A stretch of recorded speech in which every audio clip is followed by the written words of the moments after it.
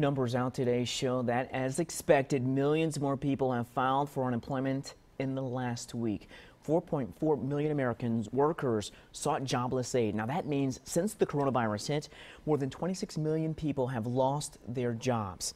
Action 9 investigator Jason Stuchinski has been talking to many who have lost their jobs during this pandemic. And Jason, many of them have had trouble with North Carolina's unemployment website, which is so overwhelmed right now.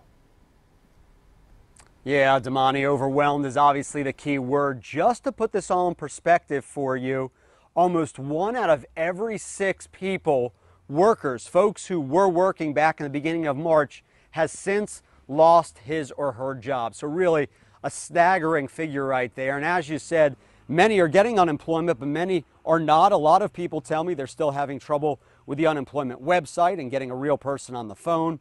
In many cases, this has been going on for weeks now, and you can just imagine the frustration I'm hearing from people. Now, North Carolina's Department of Commerce runs the unemployment program. It says it's taken a lot of steps to combat the problems, including hiring more workers, borrowing workers from other parts of its agency, outsourcing to a private call center to relieve some of that phone burden, and beefing up its computers and phones. But you also alluded to this earlier. It looks like the problem may still be getting worse. A lot of economists predict that we could be up to about 20% unemployment by the end of this month, and that's just going to tax the system even more, Damani. A difficult time for a lot of people across the country. Jason, thank you. Well, a big development that likely will impact a lot of you. Novant Health plans to start scheduling non-essential surgeries soon that have been canceled for weeks because of the pandemic. Let's turn now to reporter Gina Esposito, who is at Novant Health. And Gina, it's encouraging that the hospital is in the position to actually do this. Yes, certain surgeries and procedures here at Novant Health have been on hold since March 18th. So as you can imagine, a lot of people have been in limbo, not knowing when they could reschedule their appointments. But here's what I can tell you. Novant Health says that non-emergent and non-sensitive procedures and surgeries will resume on Monday, May 4th. This also applies to clinics. Appointments will resume for pediatric well checks, chronic diseases, and acute issue visits. Starting today, you may receive a call from Novant Health to schedule your appointment. Appointments are being prioritized based on patients who had delayed and postponed appointments and procedures.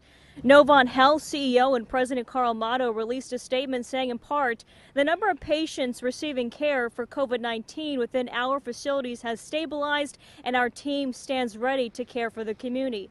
Novant Health says that patients and team members will receive additional screenings. They recommend that patients going to their appointment wear a face mask or some sort of face covering. Back to you. Well, some good news for folks looking to get those elective surgeries done. Thanks a lot, Gina. Well, in the last hour, North Carolina reported about 400 new cases of COVID-19. 11 more people have died, and 52 more people are hospitalized. Mecklenburg County now has more than 1,300 cases. You got to keep in mind here, the state has done more than 96,000 tests, and only 8% have come back positive. And in South Carolina, 43,000 tests have been completed with more than 4,600 positive results.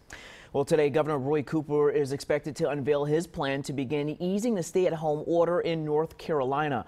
Now, right now, it's set to expire next Wednesday. State officials have been meeting with 3 groups about how they could reopen. One focuses on mass gatherings like concerts, games, and religious ceremonies. Another looks at businesses. The State Chamber of Commerce and the Retail Merchants Association are involved in discussing how stores could safely reopen. The other is focused on restaurants and their ability to operate while implementing social distancing between employees and customers, and how they would screen employees for COVID-19 symptoms. The Mecklenburg County manager wants the stay-at-home order extended for 2 more weeks to ramp up testing and contact tracing. We'll carry the governor's conference live at 3 p.m. on Channel 9 and also right on our streaming app, TV News app. Well, today, South Carolina Governor Henry McMaster will hold the first meeting of his new group of school and business leaders to talk about revitalizing the economy. McMaster announced yesterday schools will stay closed for the rest of this school year. Since March 16th, districts have worked to provide classwork to students online or put together packets for pickup. Breakfast and lunch have been prepared every day for students. Fort Mill school officials say despite classes being online, they are working hard to finish the school year strong. We got a lot of work to do to finish out the rest of the year and keep everybody focused. But so far, I think everybody's starting to hit a very good stride with it and getting into a routine of how to deal with it at home. Local districts tell us they're preparing to open in the fall as normal if they can. Now, there's been no decision yet on fall sports or how busing could work. And next school year could also be impacted. One leading U.S. model is predicting a surge in cases in August. Now take a look here. These are projections from the Institute for Health Metrics and Evaluation, which is a model the White House has relied on. It increased the projected U.S. death toll by August to 66,000. That's up 10%, and the CDC warns it doesn't look much better after that. In the last hour, Charlotte Douglas officials met to discuss changes they're making when it comes to the virus. The airport originally had a budget of $98 million for the 2021 fiscal year, but they've revised that to now $79 million. Well, the airport is also in a hiring freeze as few people fly. The airport is also pausing some construction projects, including the Concourse A expansion phase 2. The lobby expansion is still ongoing.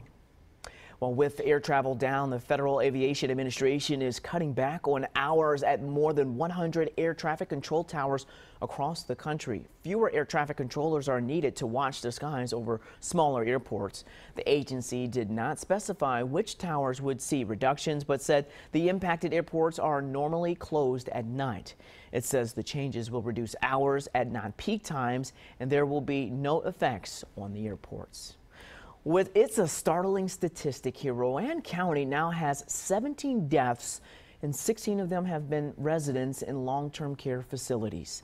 County officials aren't naming which nursing homes have seen COVID-19 related deaths, but they say 102 residents of the Citadel nursing home have tested positive.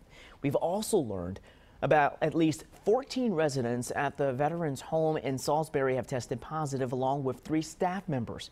Kendra Johnson told us her father has not tested positive, but she wonders if it's just a matter of time. How can anybody, resident, staff alike in these facilities, stay safe or be safe? And then when will they get to see their families again? Johnson says that her father and others in the Veterans Home have been retested, and she's hoping to have the results back by the end of the week. Well, one local family is now suing one of those Salisbury nursing homes. Attorneys claim the owners of the Citadel didn't do enough to prepare for the virus.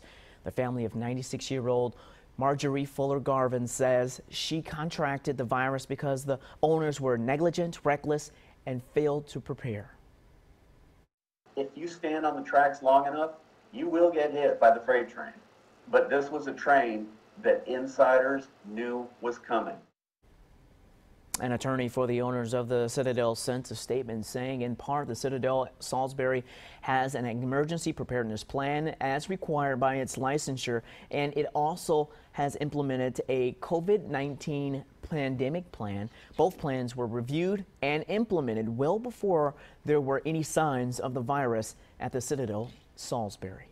Well, we found local churches are really stepping up to help people adjust to the changes brought on by this pandemic.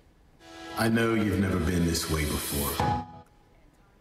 Life Center International and Charlotte shared this video on social media here. Other churches have produced similar videos designed to help ease fears.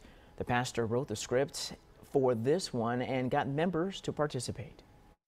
I realize that we have an opportunity to bring peace and comfort to individuals just through the speaking of our words. The pastor said the idea for a PSA-style message comes from some of the messages shared by health officials.